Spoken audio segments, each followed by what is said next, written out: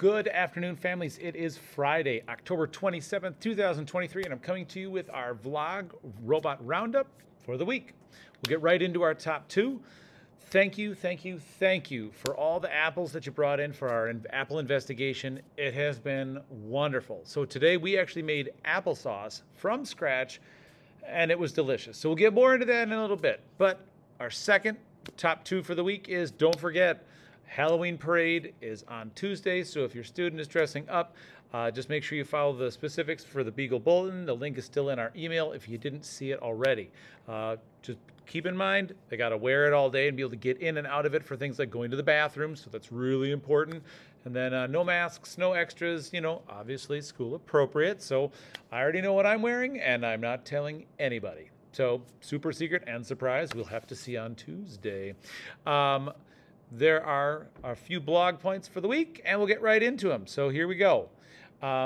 Today, we had a special celebration. We got to join third grade, second grade, and all of kindergarten came to our room because today we got to wish our amazing principal, Miss A-OK, a happy birthday. So they all crowded in. We had a secret surprise. She came to our room, thought there was something wrong, and we sang happy birthday and gave her a super surprise, and it was fantastic. So that was really cool. This week in phonics, we got into the letters M, D, and G, and those letters and their sounds and how to write them. But then we also got into the high frequency word the, which, if you don't know already, the is kind of my favorite word.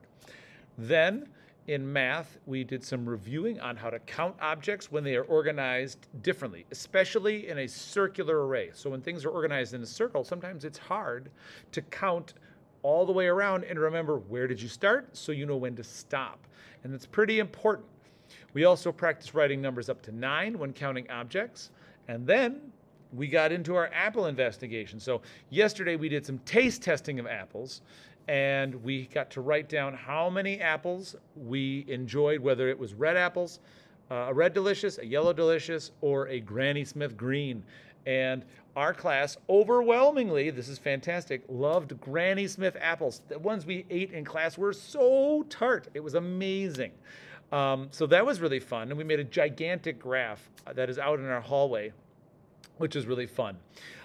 Then we got to make these cool diagrams right back here of all the insides of an apple, like this. We got the outside skin, the flesh that you eat, the core, the seeds, the stem, the leaves on the top. Really, really cool.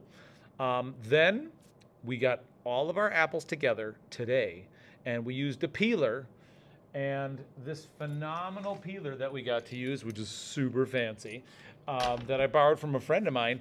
Everybody got to peel one apple. We put them in a crock pot, and they cooked all day with a little bit of sugar, a little bit of cinnamon, a little bit of water. And by the end of the day, the room smelled so good. And we blended them up, and we had applesauce, and we ate our applesauce. And it was, I'm not kidding, probably some of the best applesauce I've ever had. It was amazing.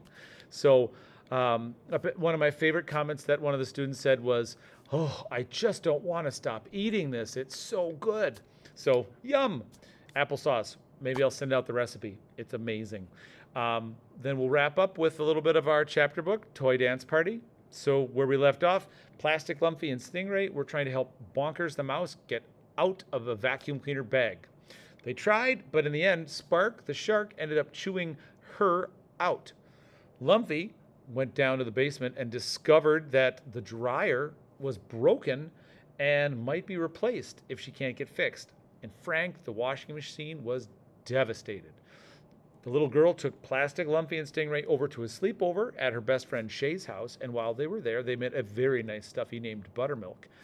After the two girls played a lot, they fell asleep, and Plastic, Lumpy, and Buttermilk all went up onto the windowsill, and they heard that you could wish on a star to try to make things come true. So they all picked out a star that they could see, and they wished that the dryer would get better. And so when they got home, Lumpy accidentally got pink milk spilled on him. He went down into the basement just in time to see that the dryer was getting fixed, and he actually got to be one of the first things through the dryer. So it just seems in this moment in our chapter book that everything seems right with the world. and things are going to be okay, which is a fantastic way to end our week. So I hope you are warm. It's kind of getting colder. Please make sure we're sending all the appropriate clothing as the weather changes and it gets colder and rainier. Have a fantastic, wonderful, safe weekend, and I cannot wait to see you for next week. Have a wonderful time. Bye.